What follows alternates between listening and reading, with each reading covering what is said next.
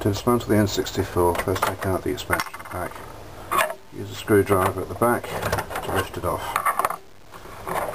Turn the system over.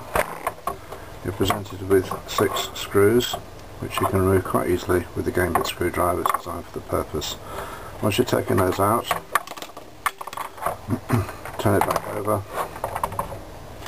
remove and keep this part. It might be something that you need to utilise later, like the grills, etc. This is the main part of the system. All you have to do is unscrew every screw present. There's quite a lot of shielding on the system.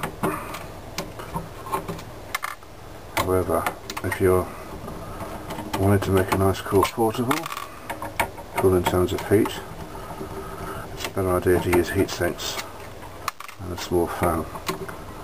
Just keep going on this until you run out of screws to remove.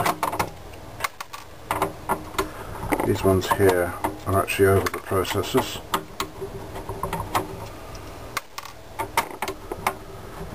Good idea to keep the screws, you never know when they come in useful. For example, closing up a case or something of that sort of nature.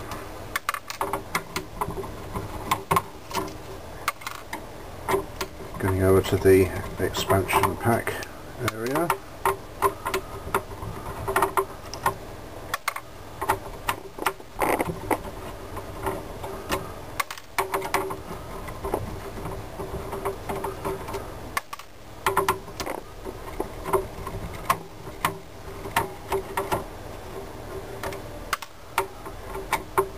Although this little plate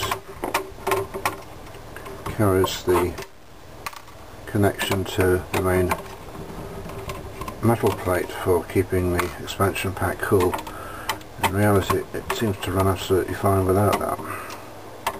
I suppose it was just making sure that everything will be okay, but a bit overkill really.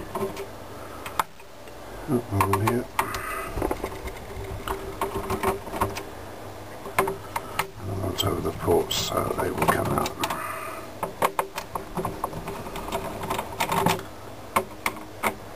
You see the process is really quite quick, straightforward. A lot of screws to remove there. So, start to remove the plates.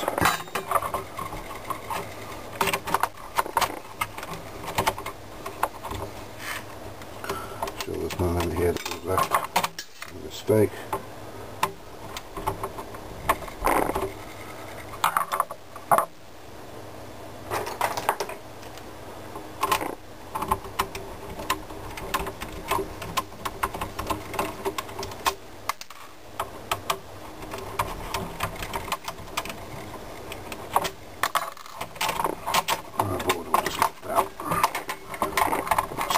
Encouragement.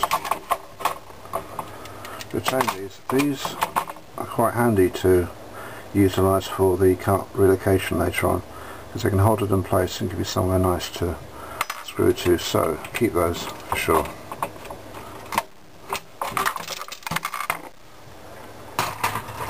Okay, back onto this. Lift off all the metal, the backing plate. Everything else. Okay, I didn't quite get rid of those properly. Doesn't matter, they're going to get soon. Right, anyway, there's the board.